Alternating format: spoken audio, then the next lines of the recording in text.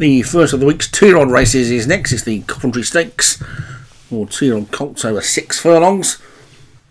I don't get a big feel for this one as well, as you would expect. There's not that many 2-year-old races at Royal Ascot, and I haven't got many anywhere else this week either.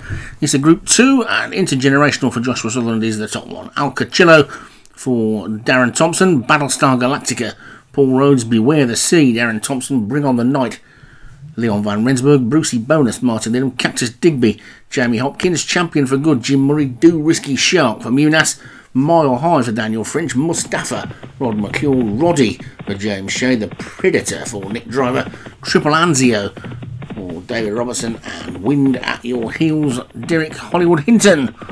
All installed and ready to go, and away they go in the Coventry, and Mile High and Alcacillo were quickly out, so too was Champion for Good and Cactus Digby as well. And Cactus Digby is now the one who's going on and leads by about a length or so to Champion for Good in second. These two have shot clear of Intergenerational right over on the far side, who's just about third, then Alcachillo and Bring on the Night, Wind at Your Heels, and Mustafa is after that. But this leading pair have gone off lickety split, Cactus Digby and Champion for Good. There's a 6-length gap then to the rest of them, who are just about heading by Bring on the Night now, Alcacillo, and then Intergenerational, Wind at Your Heels, and Mustafa trying to get in there as well. Battlestar Galactica beginning to run on, but now Battle Champion for Good has cut up the inside of Cactus Digby. Alcachillo is after that one, then Bring on the Night. Intergenerational, Roddy is absolutely flying over on the far side. They're down towards the final furlong and a half, and Champion for Good's kicked on for home.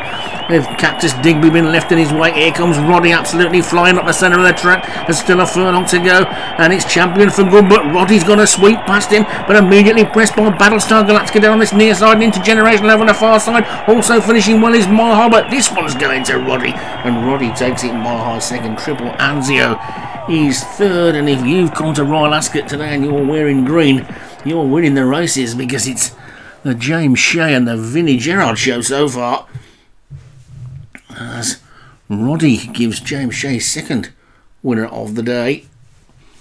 Mile High second for Daniel French, Champion for Good, Jim Murray third, Triple Anzio for David Robertson was fourth, and Intergenerational was fifth for Joshua Sutherland.